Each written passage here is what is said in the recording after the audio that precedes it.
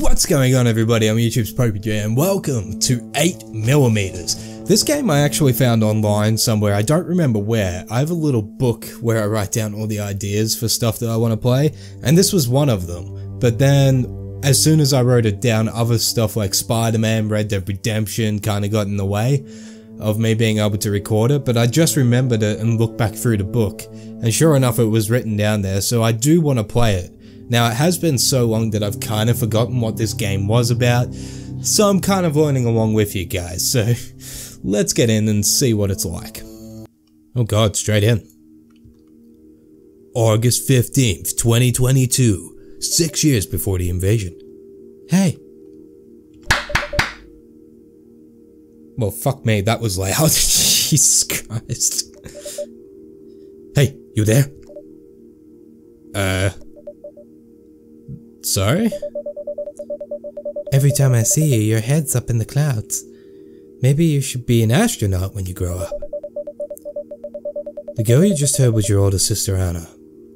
We used to play with toy guns outside the house back when I was a kid. I was 12 years old at the time and she was 18. We saved money for weeks just to buy these toy guns. We used to start gunfights every day. Now come on, look at me. Do you want to fight or no? Oh. Back to where we go now. Now to business. Anna coughed and tried to imitate a cliche burly action hero. Whoa, Jesus Christ. After all these years, I finally found you. In response, I tried to sound like a man who's been smoking non-stop since he was roughly 6 years old. Impossible. Yes, you demon who killed my father. Hope you're ready to die. Never. Burn in hell.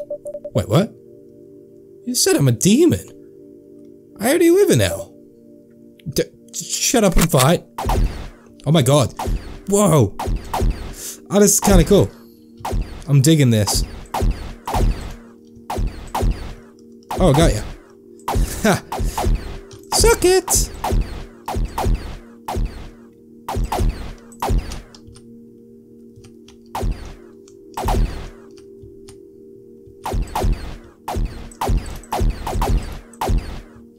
Oh, come on.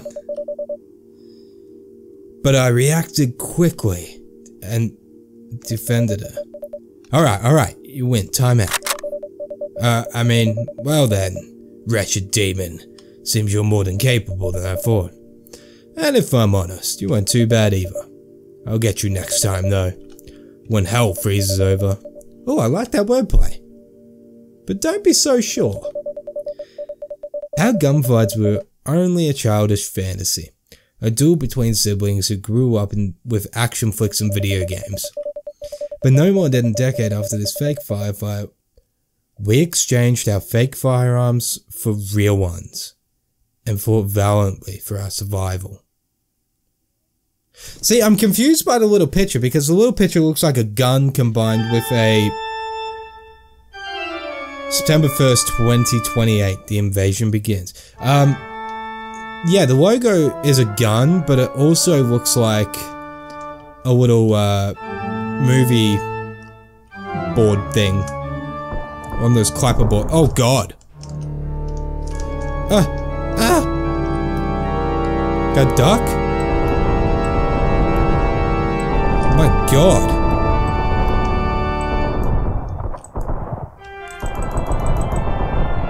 Oh my god. Die! Die, scum! Die!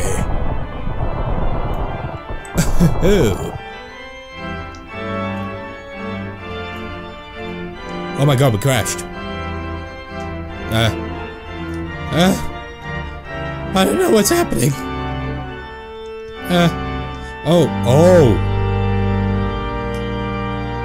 Oh, this just got dark.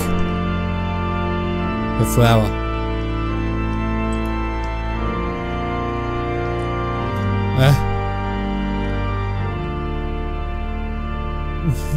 What the fuck is going on? I managed to survive, luckily, and now 20 years later, I'm on a journey to document my experiences of people like Anna, who fought for human survival.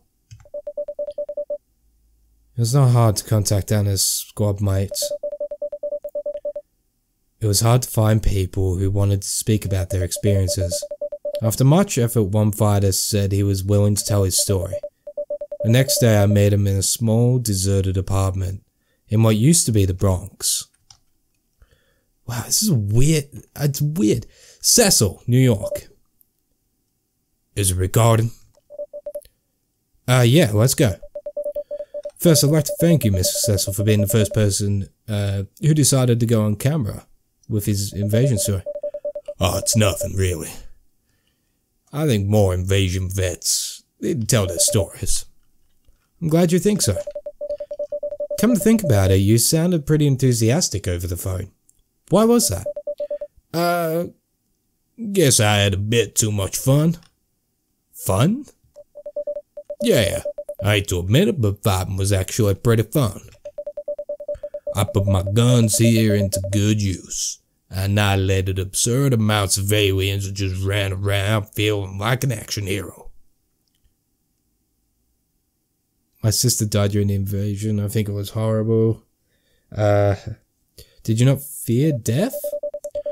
Initially, yes, but after ambushing my first few aliens and I got used to my firearm, it was actually quite liberating.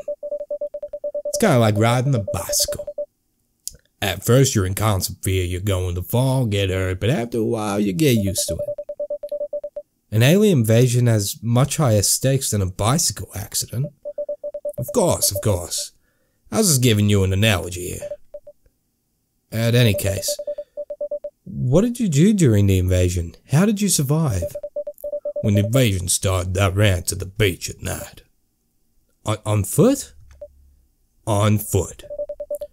Why'd you go to the beach of all places? I figured there must be a rescue ship or Navy presence there. And if there weren't, I could always hijack a lifeguard boat. In retrospect, that wasn't the smartest plan. But it was undoubtedly scenic. I managed to shoot my way to the beach safely, but as expected, it was swarming with aliens. I needed to kill all of them before searching for leads. Since the beach was pretty open, I pulled out my silenced pistol and wondered if I could kill the aliens unnoticed. But I brought my shotgun with me, in case their things run amok. Oh god. How am I gonna do this?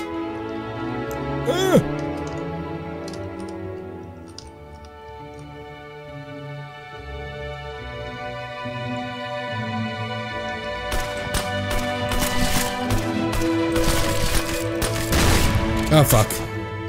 Oh fuck. Oh shit. Oh shit. Oh my god. Scared the shit out of me, dude. No. Jesus Christ. Oh my god, this is brutal. This is so brutal.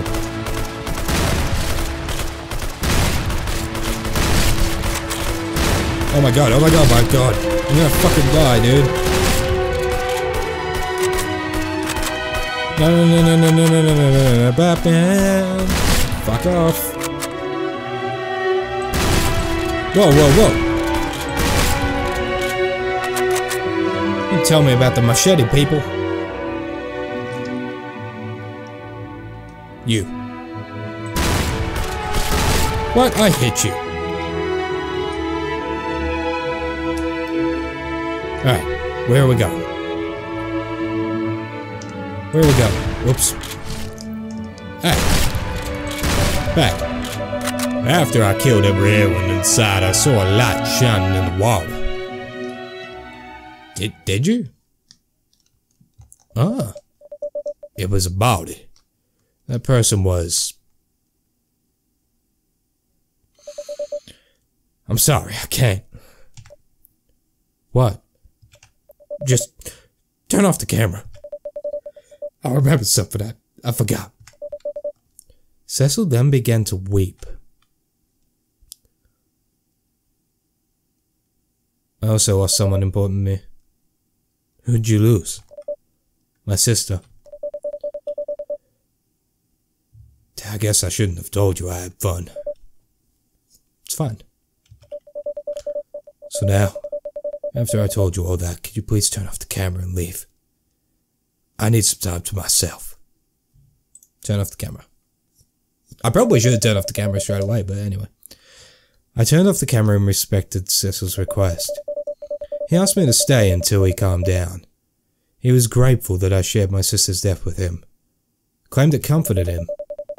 Cecil emphasized how important it is how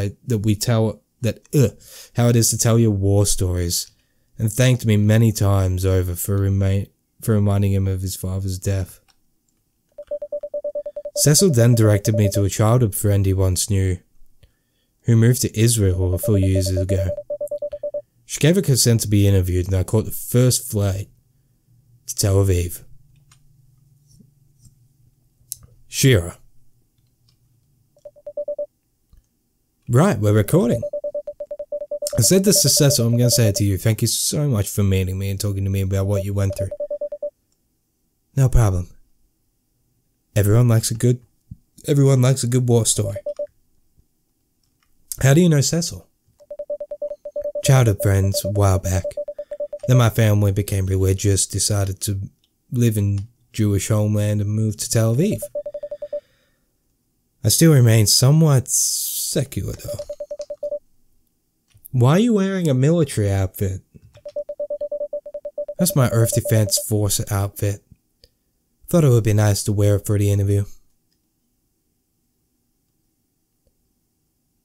My sister used to wear the outfit. She died in the invasion. Oh, I'm sorry to hear that. What'd she do in the EDF? Sniper, American Division. My deepest condolences. I've lost many friends to the war. Let me give you some context. Since Israel was always prepped for war, troops were deployed quickly, but the aliens were too strong. The IDF quickly began taking heavy losses. It's interesting that you get all these different perspectives. Oh my god. Israel eventually had to collaborate with the Palestinians to protect the area. After the Earth Defense Force was formed, the Israel-Palestinian military joined the EDF and eventually cleared the region with their help. While all of this was going on, I was hiding somewhere. In a base in the south region of Israel. I was stationed there at the time. This is interesting, man. It's odd that I don't know how long I stayed there. There's no way for me to keep time. I emerged after the gunfire stopped.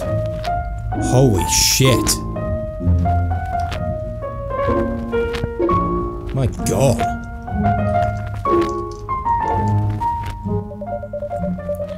After society got back on its feet, I got a hold of Cecil and told him what I saw.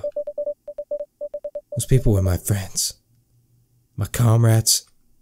My squad mates. I told him. I just went into hiding and did nothing. When we heard that he told me his story, that he ran to the beach and found his father in the water, I hung up. I couldn't take it. I never talked to him since. Well, not until now. At first, I used to go to funerals, but then it just kind of stopped. Felt like it was my fault they died. I distanced myself from the families. Funny you got here in this day in particular. How come? It's Memorial Day for fallen soldiers. And any moment now the entire state of Israel would take a moment of silence for those who protected it. Come on, stand up. Siren will go off soon. Alright. I will respectfully join.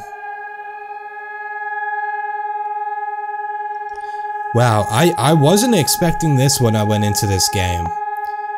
I did not expect a war story and to be interviewing people documentary style for their war stories.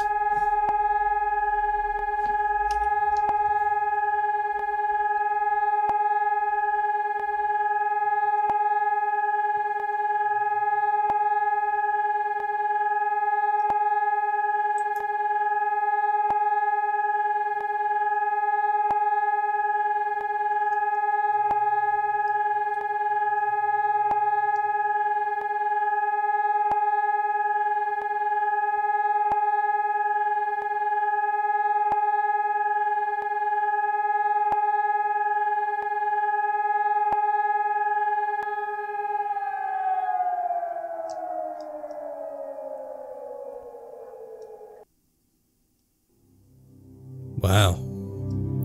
Wow. Wow. Holy shit, that was an experience. That last minute there, that was a good way to finish it off. Wow. I just want to keep in mind for you guys that are watching, the link to this game will be down in the description box. Make sure you go off and support this game. Kick in a couple of bucks if you can. Or if you can't do that, just play it and then rate it 5 stars to really help out the developers. This is a very early version of what the game will be. They're still working on it.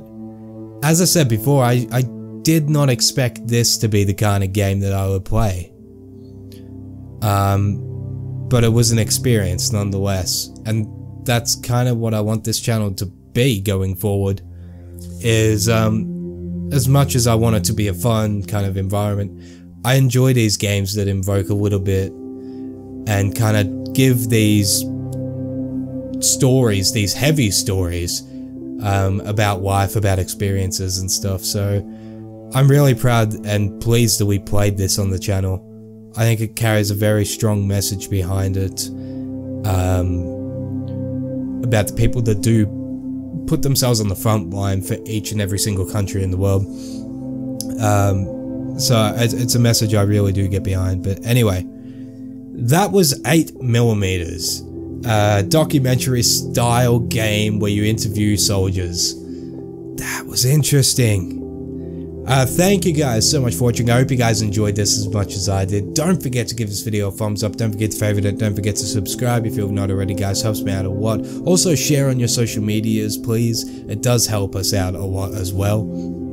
Don't forget there's a link to popeyJN.com down below for all your merchandise, updates, everything is over there. popeyJN.com.